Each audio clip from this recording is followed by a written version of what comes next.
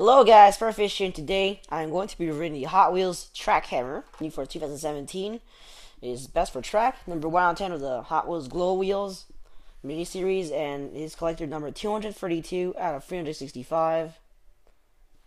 And then the back of the card is a little description, but there's also a picture where it says the front bumper can be flipped up. So yeah, that was the main reason I got this car. If this front bumper could not move, I would have never bought this car in the first place. Like, no offense, but like, it sort of looks ugly. So now for the description of the car. So the specialty track hammer, with its rear-mounted turbo engine, the ability to go from 0 to 60 in 2.16 seconds, and a nifty front spoiler that flips up to nail a loop.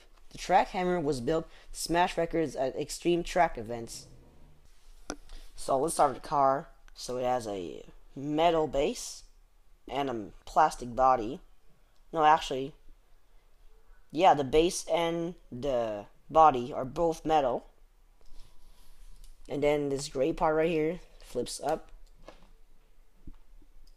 So it looks weird when it's flipped up. But yeah. So they have these saw blade wheels, I guess.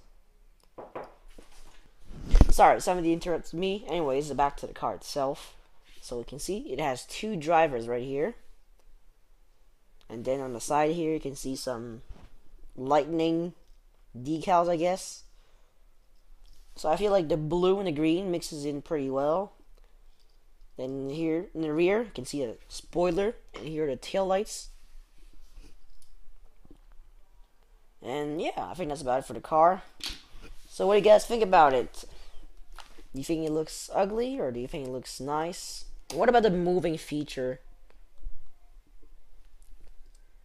Well, that's about it for this video. Until next time, this Furfish out.